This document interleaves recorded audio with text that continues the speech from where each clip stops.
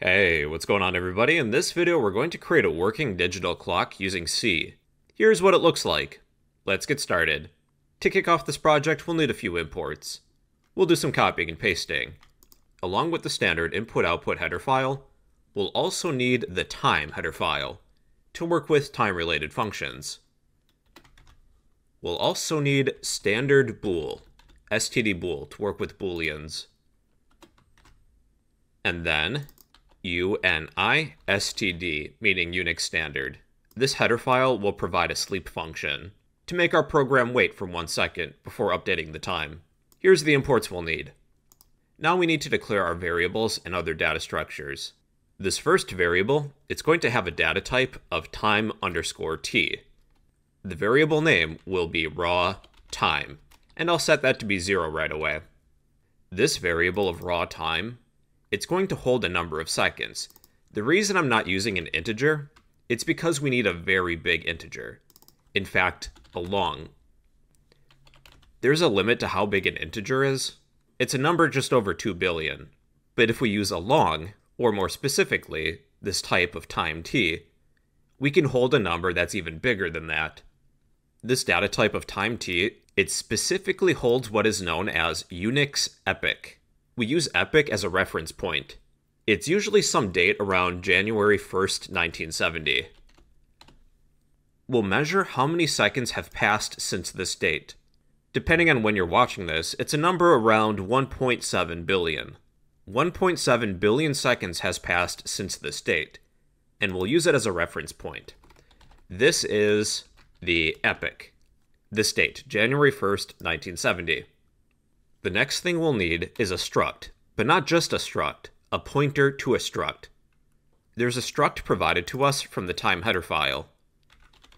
The data type is struct, the tag name is tm, meaning time. This will be a pointer, we need the dereference operator, and we'll name this variable pTime. Since the struct isn't using the typedef keyword, we do have to type struct. If it was using the typedef keyword, we wouldn't need that keyword as struct. However, we do in this case. pTime is going to be a pointer. If we declare a pointer but don't assign it, it could contain a garbage value.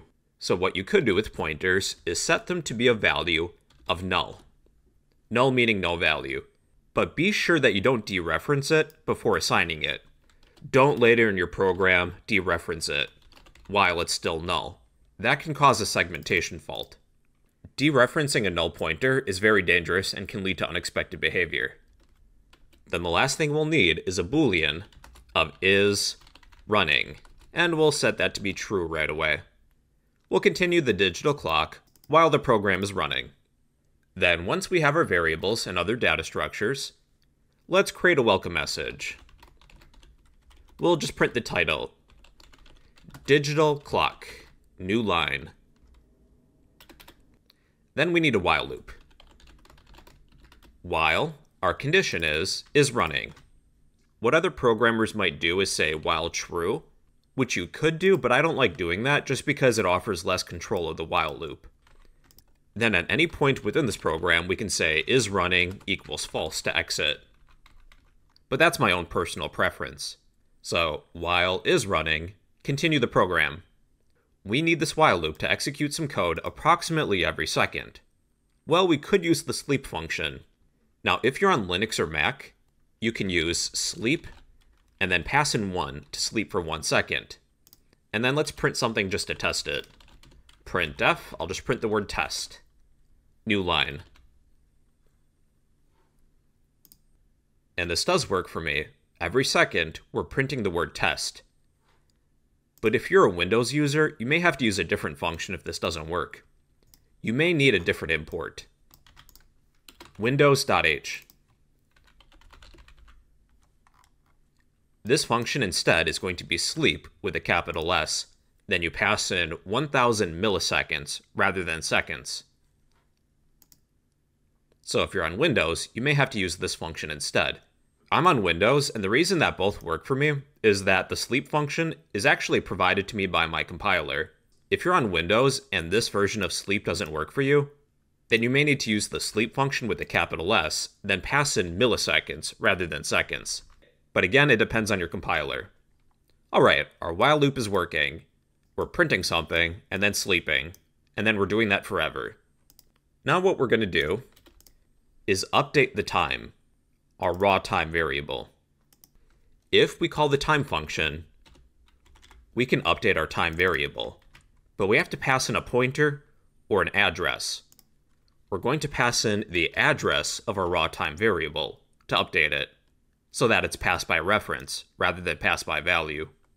We're going to update the time with the current time, whatever it is. And then let's print it to test it. Printf. Since our raw time is a different type of integer, we have a different format specifier. That is LD, meaning long decimal. Then I'll add a new line. We will display our raw time variable, and it should be a very large number. Yeah, you'll get like 1.7 billion seconds or so. But it is updating every 1 second though, which is good. This is the amount of time in seconds that have passed since our reference point, that epoch, January 1st, 1970. 1.7 billion seconds has passed since then. But we can use that as a reference point to calculate the current time. Alright, we know that we're updating the time every second. But now we have to display it in a readable format. Here's how. We can use our time struct. Our time struct contains a bunch of members that represent the year, month, day of the week, hours, minutes, seconds, and so on. We will assign our pointer of ptime equals, call the local time function, and then pass in the address of our raw time variable. Pass in the address of our raw time variable. This function is going to return a pointer. It's going to return a pointer to a time struct that contains those fields of hours, minutes, and seconds. We're finishing assigning this struct, because originally it was null. Our pointer of time should point to a time struct, and it contains the current time. Now we just need to print it. Here's how. Let's start with a printf statement. We'll display 3 digits, each separated with a colon. We'll do a little bit of formatting in a moment. We have a pointer of time. To access a member of a struct, normally you would type a dot, that's the access operator, followed by the member name. In this case, we have tm_hour.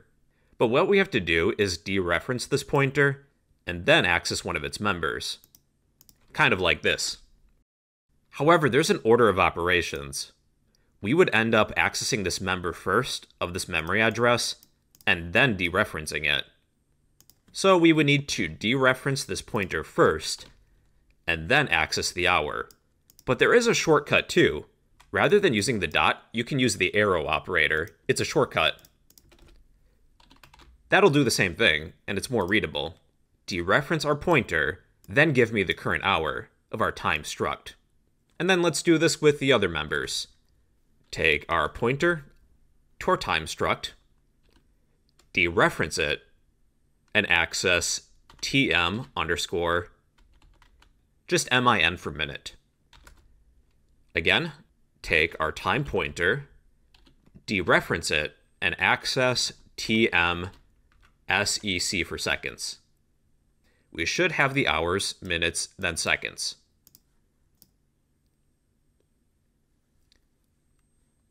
Oh, and then we need a new line.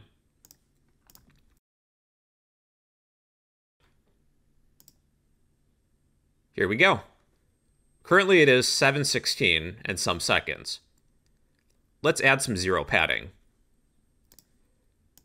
After the format specifier, type 02 to add 2 spaces of zero padding. And that looks a lot better. We're zero padding these digits. After each second, we're printing the new time on a new line. What if we could edit it in place? Here's how. Rather than printing a new line in printf, we'll go back to the beginning and use \r for carriage return. We'll end up moving the cursor back to the beginning and reprinting something.